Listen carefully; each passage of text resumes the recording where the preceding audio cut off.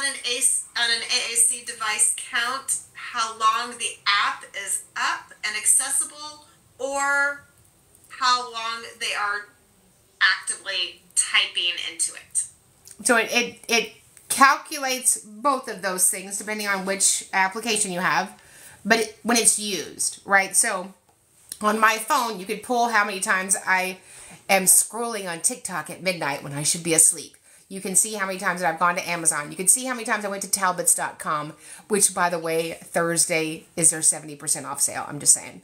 It would tell you how many text messages I sent. So we were wondering how many times it's touched, because the voice out communication device is used usually by a student touching that, or depending on the kind of device they have and the disability, you might have a child that uses switches to activate the device. So the activation is the engagement with the device.